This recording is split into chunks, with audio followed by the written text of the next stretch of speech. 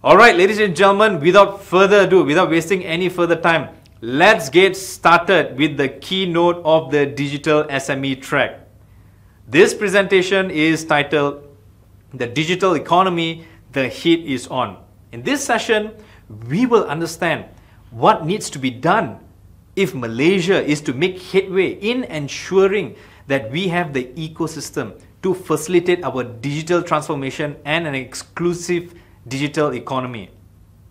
Our keynote speaker was the Secretary General of the Malaysian Ministry of International Trade and Industry for 6 years, where she oversaw the formulation of Malaysia's international trade policies and positions. Not only that, she also chaired the body that drafted the ASEAN Economic Community 2015 and 2025 blueprint. Ladies and gentlemen, let's all welcome Yang Berbahagia Tan Sri Datuk Dr. Rebecca Fatima, APEC Secretariat of Singapore. Let's give her a huge round of applause. Good morning, ladies and gentlemen. Greetings from the APEC Secretariat in Singapore. I must thank the organizers of this event for this kind invitation to share my thoughts on this very important subject. Let me begin with a brief introduction to the Asia-Pacific Economic Cooperation, or APEC.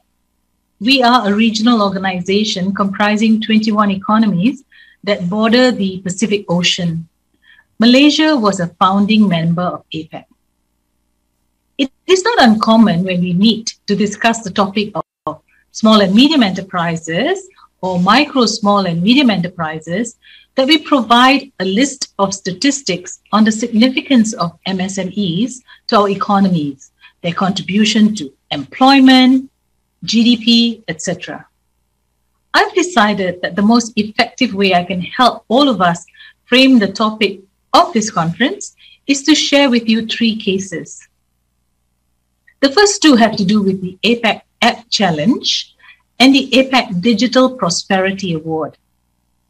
The winners of the APEC Digital Prosperity Award are selected from the participants of the APEC App Challenge. The award recognizes innovative digital products or applications that have the potential to increase prosperity and inclusive growth.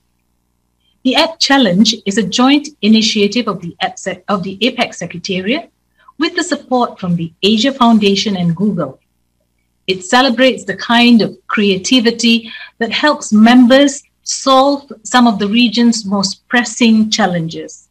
This is our way of engaging the youth of the region to show us real-life potential digital technologies by providing practical solutions to everyday problems, both big and small. A couple of years ago, through the APEC App Challenge, we asked the young app developers to work on a solution towards inclusive growth. Faizra Rizalman and Jeanette Gun of Bayou Harvest were the recipients of the APEC Digital Prosperity Award 2019.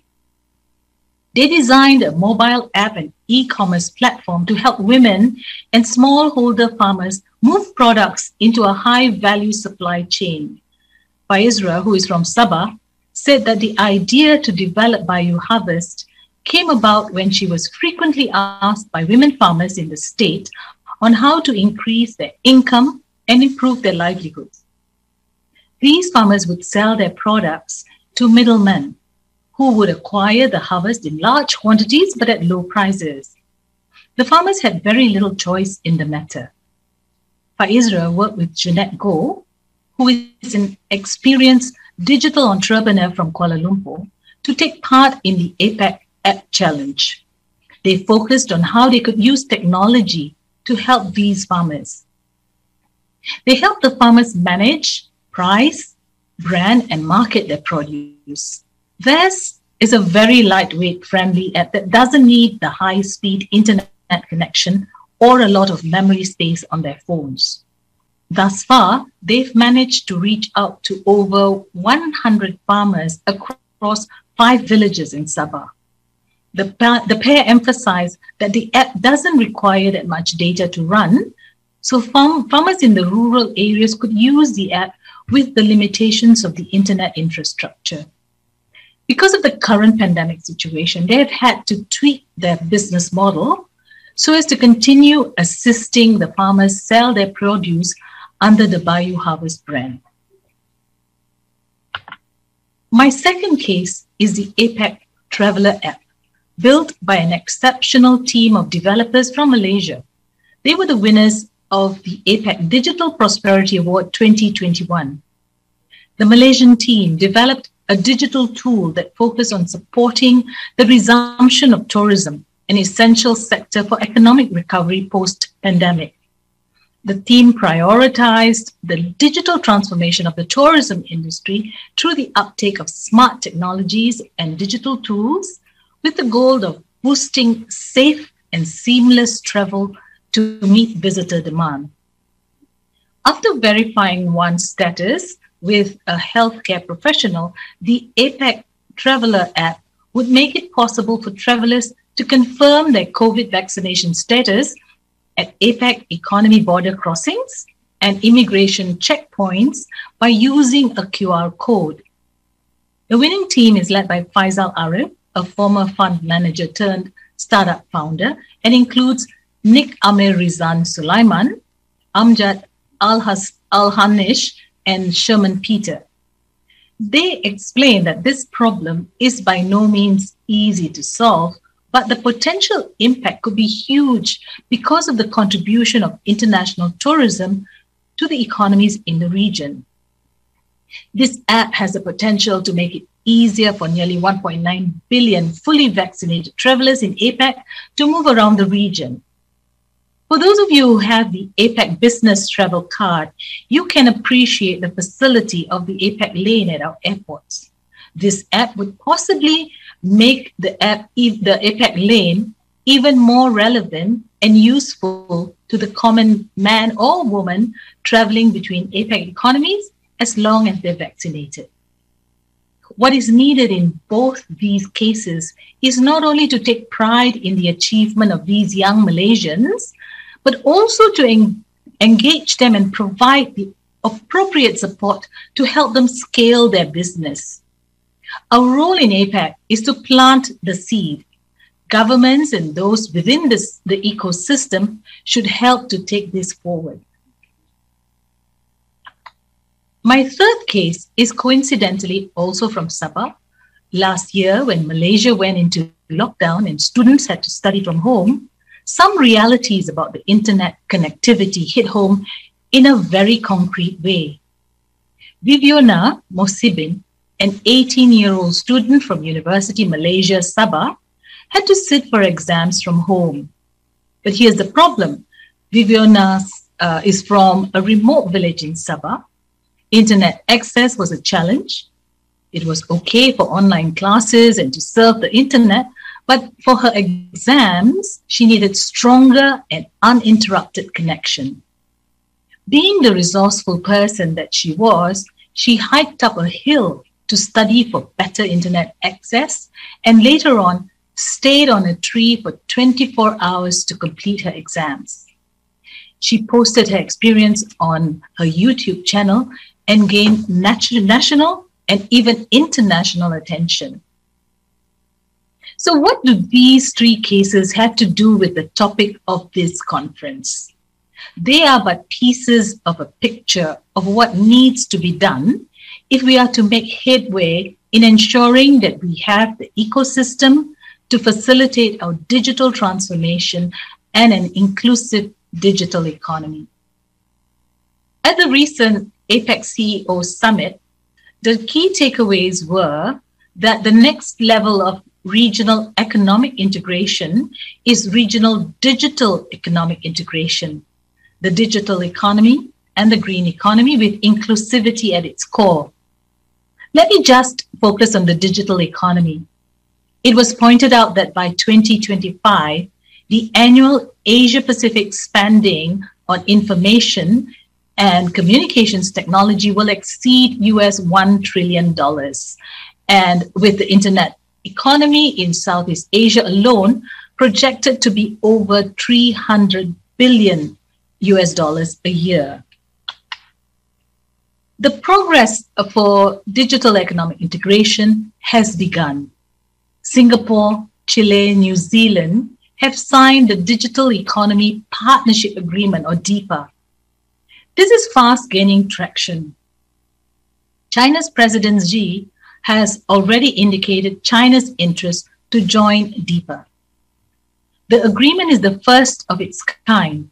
It establishes new approaches and collaboration in digital trade issues, promotes interoperability between different regimes, and addresses the new issues brought about by digitalization.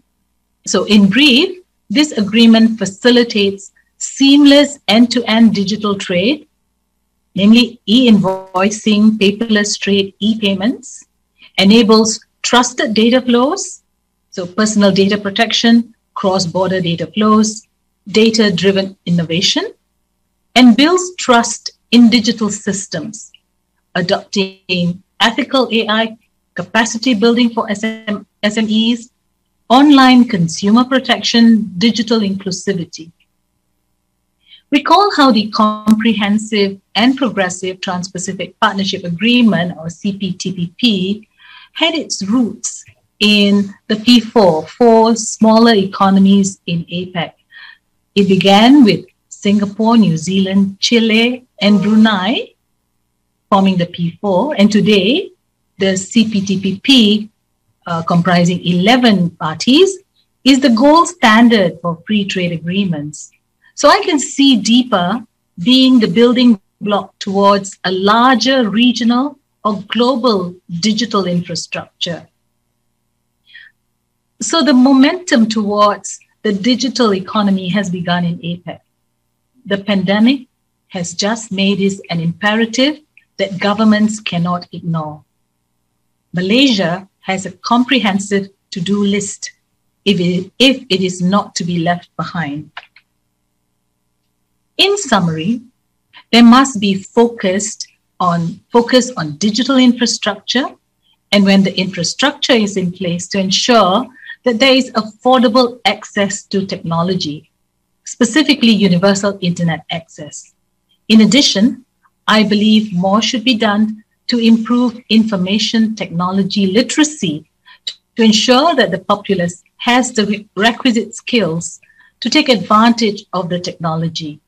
Capacity building, covering soft skills, and better use of technologies, including dealing with cybersecurity and data privacy concerns, ability to identify and deal with digital fraud and online misinformation. So support for MSMEs must include customer data protection and internet security. At the same time, there is the need to restructure the education system and recalibrate the curriculum to ensure that our people get the best from digital developments. Our education and training systems need to adapt to better prepare people for the flexibility and critical thinking skills they will need in the future workplace. But in all this, we must not forget the basics, specifically government's role in the ease of doing business. It is necessary to look at policies, processes, procedures, regulatory framework to ensure that they are transparent, predictable, fit for purpose, and provide the required support for just and inclusive economic development.